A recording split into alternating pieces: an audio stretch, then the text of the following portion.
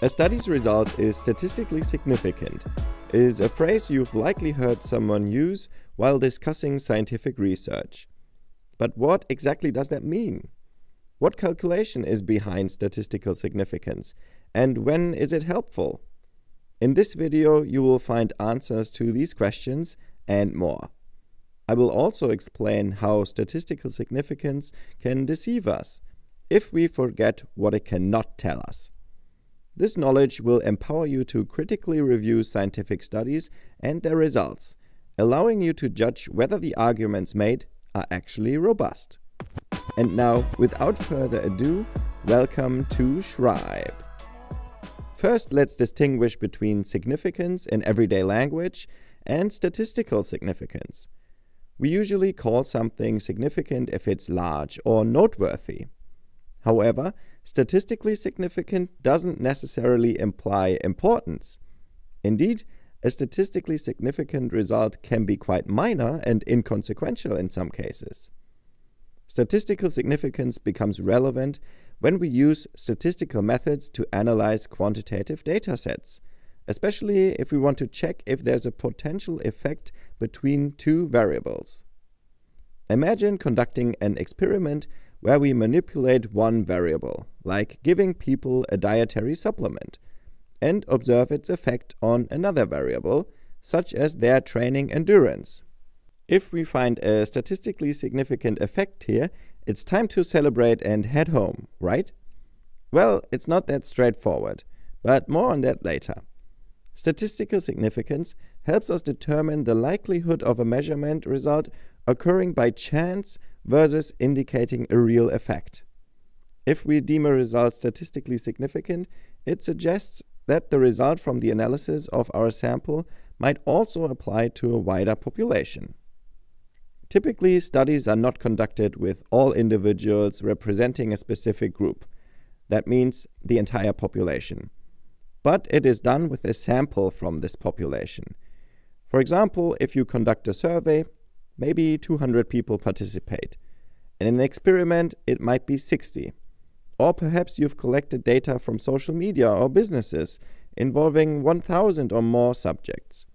These samples then always represent a population, such as all citizens who are allowed to vote in the US, or all higher education students, and so on.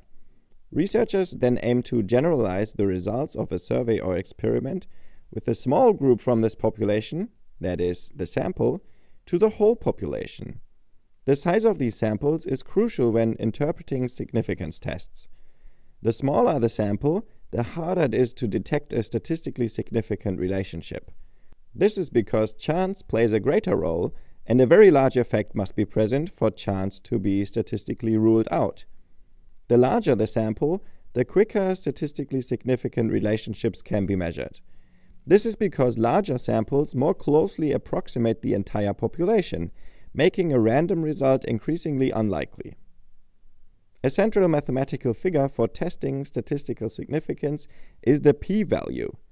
The p-value summarizes the results of a measurement and helps determine how likely it is that the result is due to chance, or if it's an actual effect. However, the magnitude of this effect cannot be determined from the p-value alone.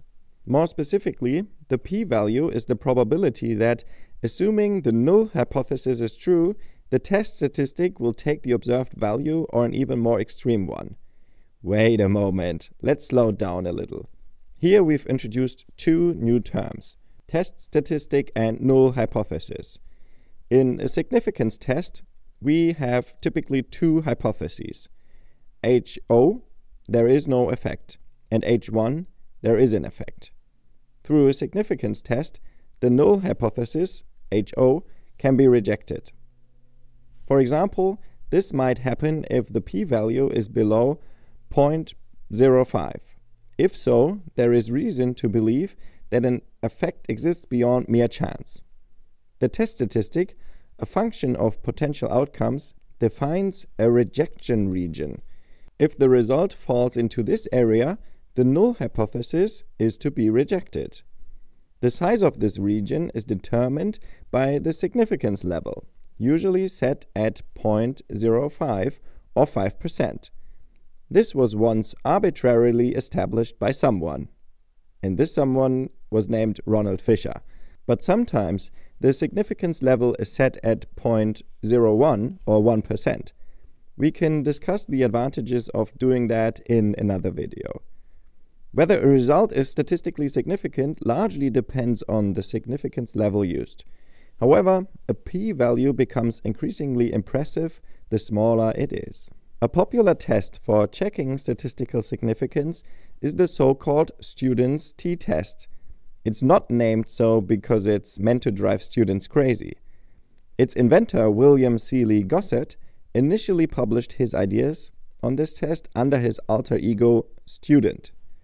The t-test is a hypothesis test and is often used with smaller samples. It aids in deciding whether to reject the null hypothesis. The null hypothesis is represented by the t-distribution, which offers an advantage over other functions like the normal distribution for small samples. The t-test is applied to detect statistically significant differences between two variables. It can compare the mean of one variable with the mean of another. This is the most common application of the test. Now, before we get to a vivid example of this, please consider to give this video a like if you want to see more of this type of content. Let's say we conduct an experiment with two groups of students. Both groups take the same English exam. However, one group studied using a flashcard app, while the other group did not. We might hypothesize that the group using the app achieved better results. In a t-test, we would compare the mean test scores of both groups. It is also possible to compare the mean of a variable with a specific target or expected value, if we don't have another second group. The t-distribution also follows the shape of a bell curve. For the t-test, a t-value is calculated using a specific formula. The formula for a t-test comparing a sample mean to a hypothetical mean, so the target value that I just mentioned, is given by this formula.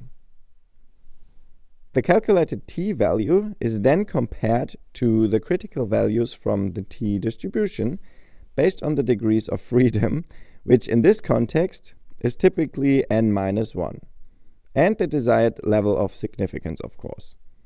If the t-value is close to 0, it indicates no significant difference between the sample mean and the hypothetical mean, so the target value. If the t-value falls in the critical region at the tails of the distribution, the difference is significant enough that the null hypothesis should be rejected, suggesting an effect. The critical regions are determined by the significance level. For a two-tailed test with a significance level of 5%, you would have 2.5% in the left tail and 2.5% in the right tail of the distribution. A two-tailed test is used when the hypothesis is non-directional.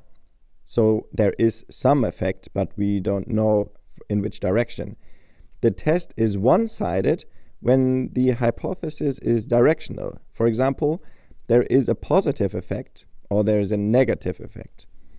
In that case, the entire alpha, so for example our 5% of the significance level, is allocated to one side of the distribution, depending on the direction of the hypothesis.